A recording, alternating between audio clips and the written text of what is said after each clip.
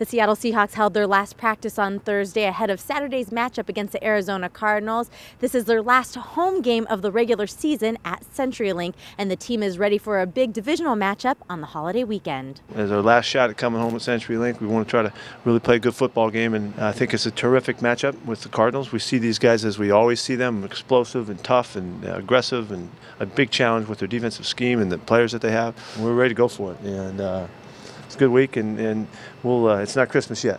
Christmas will come after the football game. We'll try to make it a joyful holiday for all those that care, and I know that's a bunch of 12s. After dealing with the condensed schedule last week because of Thursday night football, the team welcomed the extra days of preparation for Arizona. Every day was really contested, a lot of quickness, you could see the legs were there, and we sustained it through the week all the way to our Friday work today on Thursday. You can tell, so we gain a little bit of an advantage in just coming back. It feels good for these players to feel their legs like that. There have been some changes at right tackle throughout the season, and we're expecting some more changes again for Saturday afternoon as Gary Gilliam will return to the starting job. I mean, he's just been very much in command of the position. He's a very good communicator. He's been with us. We have that experience, and that connection is clear.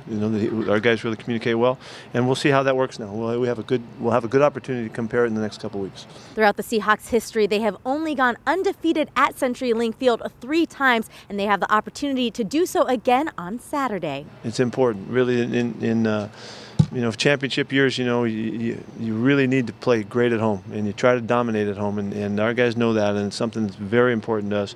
It's very important to us. I'd like to get that done, so we know next time we come back, it's playoff time, and we will have something intact that we can be very proud of, and something to play off of and play for. So I don't know, it's a small thing, but it's obviously significant, and we set up our whole season to win our division and own that thing so that we can be here when it comes playoff time. And so we're not done. We got one more shot. We're going to try to max it out this weekend. Looking at the health of the team, it seems to be improving as defensive end Michael Bennett practiced with the team on Thursday, and the team medical staff will evaluate punter John Ryan to see if he's available to play on Saturday. Well, kickoff is set for 1:25 p.m. local. You can watch it live on Q13 Fox, or as always, listen to it on the Seahawks Radio Network.